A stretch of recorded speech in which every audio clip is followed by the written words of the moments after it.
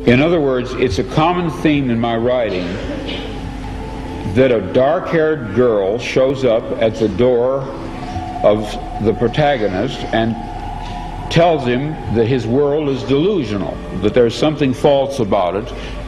Well, this did finally happen to me. I even knew that her hair would be black. I had an actual complete sense of what she would look like and what she would say.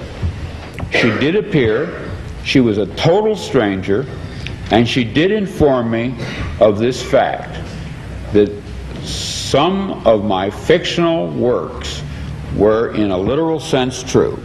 I wrote out these dreams in novel after novel, story after story.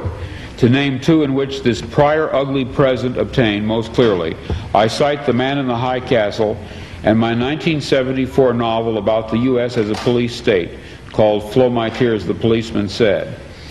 I'm going to be very candid with you. I wrote both novels based on fragmentary residual memories of such a horrid slave state world. People claim to remember past lives. I claim to remember a different, very different present life. I know of no one who has ever made this claim before, but I rather suspect that my experience is not unique. What perhaps is unique is the fact that I am willing to talk about it.